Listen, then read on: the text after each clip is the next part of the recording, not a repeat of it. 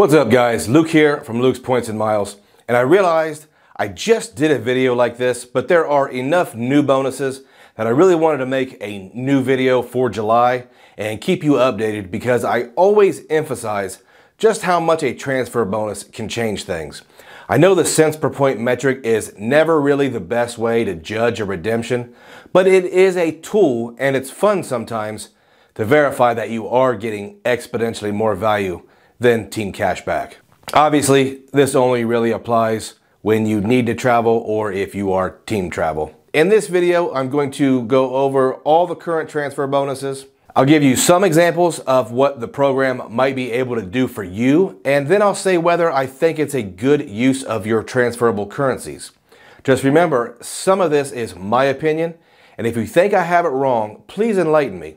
I'm very open-minded, and I will admit I probably haven't thought about every single scenario.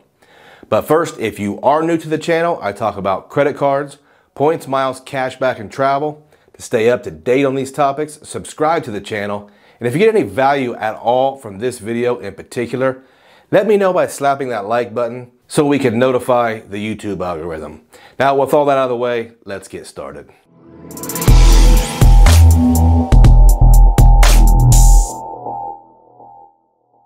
Let's start this off with everyone's favorite issuer, Chase Bank. Chase has a couple bonus offers running right now. The first one is a really good one, 20% bonus when transferring your Ultimate Rewards points to Air Canada's Aeroplan. This bonus is good until July 31st, so you have some time. Aeroplan is a Star Alliance partner, and they also partner with some of the Middle Eastern carriers. The frequent miler counts Aeroplan as one of the most powerful transfer partner in the game.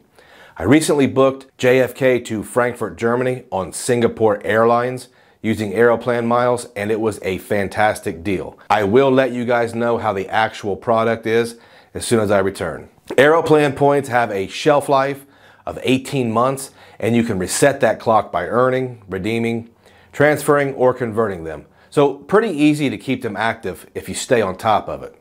Is Aeroplan a candidate for a speculative transfer? That's a tough one. I think if you use them regularly, then yes, but if not, these bonuses come around fairly often, so maybe you just wait. Guys, if at any time you want to learn about the cards that will earn these transferable currencies, check out my super awesome organized card link in the description below.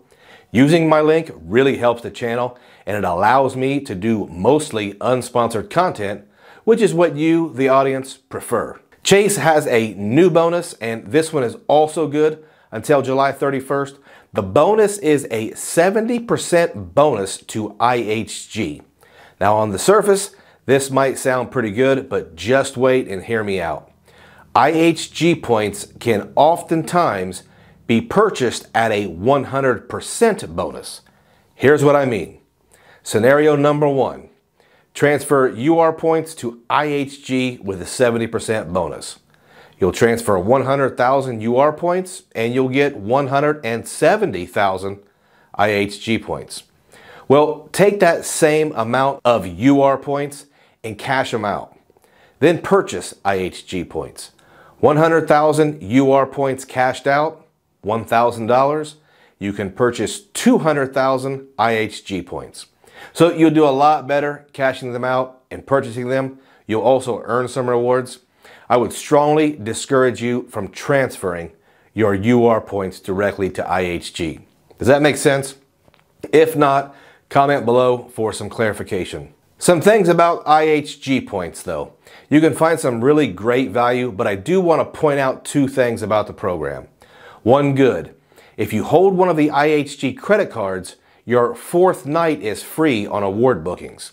That's a scenario in which those IHG points will really show their true value. The bad. IHG Resorts properties will charge you the resort fee on your award bookings. So if you are booking a resort with points, you might be expected to pay an additional $80 a day to the resort. Now on to Citibank. This one is good until July 22nd. And I have to admit, it's a program I'm less familiar with than some of the others. When you transfer your Citi thank you points over to Cathay Pacific Asia Miles, you'll get a 15% bump. One redemption use I want to mention is unique. Using Asia Miles, you can fly from the US to Europe via Hong Kong for 125,000 Asia Miles in first class. Not business, first class. That's JFK to Hong Kong to London, 125,000 miles. It's booked as a stopover and it could get you a really cool trip, and I've actually always been really interested in Hong Kong. I also want to mention with Asia Miles, you can book Qatar Q Suites to the Middle East for 75,000 miles. Think Washington, D.C. to Doha in Q Suites. Pretty cool redemption. Do I think this 15% bonus is worth a speculative transfer? No. And Asia Miles expire after 18 months unless you redeem or earn more of them.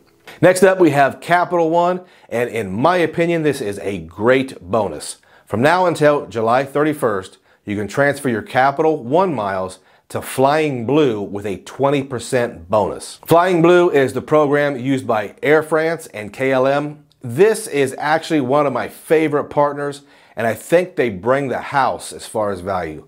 I have used them to book business class flights to Europe, but they can also be used to book Delta flights domestically. I got a very high redemption booking with Air France business class from Washington, D.C. to Prague. I don't want to seem like I'm promoting Flying Blue, but they are one of my favorites. Will I be transferring? I'm not sure.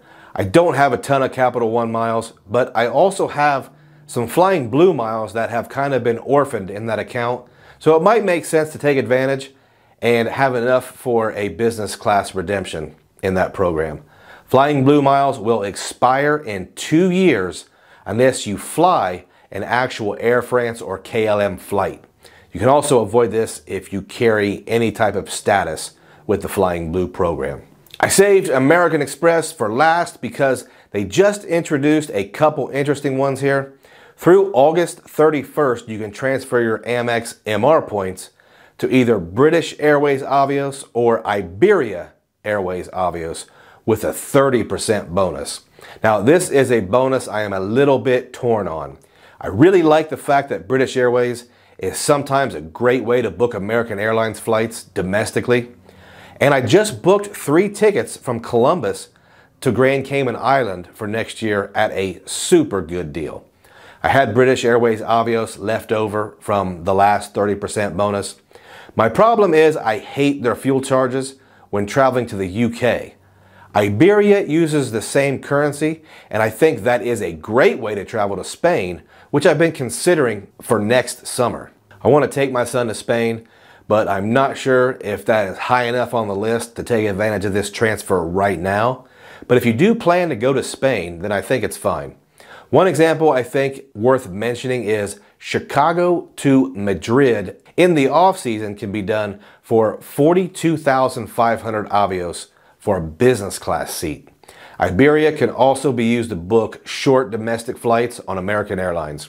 With these programs, you have 36 months to use them, but there are plenty of ways to avoid the expiration. Guys, that is the newest edition of the transfer bonus videos. If you plan on taking advantage of any of these, please drop a comment and let us know how you're using that program. When we all give examples, we all learn. If you're not executing any of these transfers, drop a comment below and tell me which bonus you're waiting for. My time is up, guys, and that's all I have for today. Slap that like button if you want more videos like this, and if you stayed around all the way to the end, I appreciate it, and I want to thank every single one of you.